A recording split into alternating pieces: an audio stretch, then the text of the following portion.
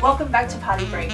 We're in the middle of a series talking about how to help your kids through the holidays when they struggle. We're going to be talking today about kids that struggle with self-regulation.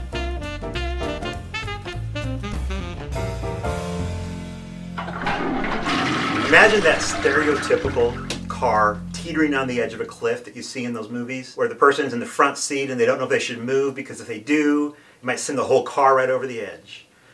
When you think about our kids, that's what they're like all the time. So that's why we think of these kids as having self-regulation problems. It doesn't take much disruption in their life to freak them out, to send them over that edge. And with our kids, it's really any kind of inconsistency can cause them to go over the edge. And when you think about it, as adults, we're really no different. If you were expecting to spend all weekends with a good book in front of the fire, that sounds like fun.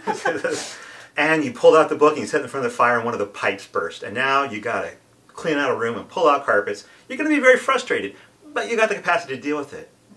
Our kids don't have the capacity to deal with it. So even tiny little changes can upset the apple cart. You know, when we talk about self-regulation problems with kids, one of the very first things we want to do is get them on a very consistent schedule. We want routine.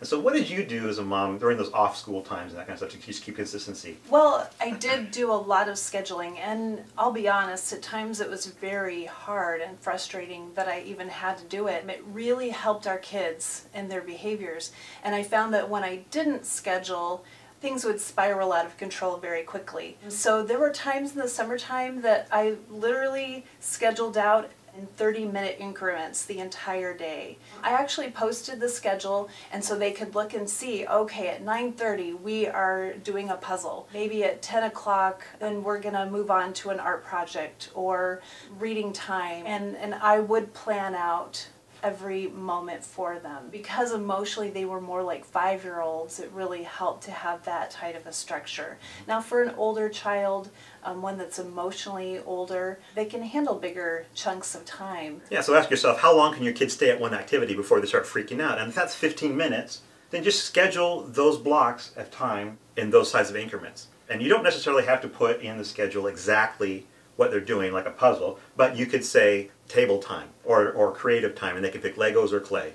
Or you could do outside time so they could play with snow or they could play with their bikes. So they have some choice within those times, but then those times are set and they know what to expect every day. And especially for those kids who struggle with food issues, we have a lot of kids that we work with who did not get fed as babies, and so they really struggle even now, years later. So knowing when lunch is coming sometimes can be very helpful, that they know they're going to get fed. Even though they in the back of their mind, they really know you are, but seeing it on the schedule can sometimes really help them. We're going to post down in the show notes a link to our Pinterest board where we'll show you a lot of great ideas that parents have had about how to do visual schedules with paper clips and ribbons and boards. There's also some great products from Melissa and Doug that you can get on Amazon that are charts, and you can just fill it in on the whiteboard because it changes every day. On the next one, we have a little bit more to talk about on self-regulation and how to help our kids through the holidays. We're looking forward to seeing you then. Until then, don't forget to flush. Don't forget to wash your hands.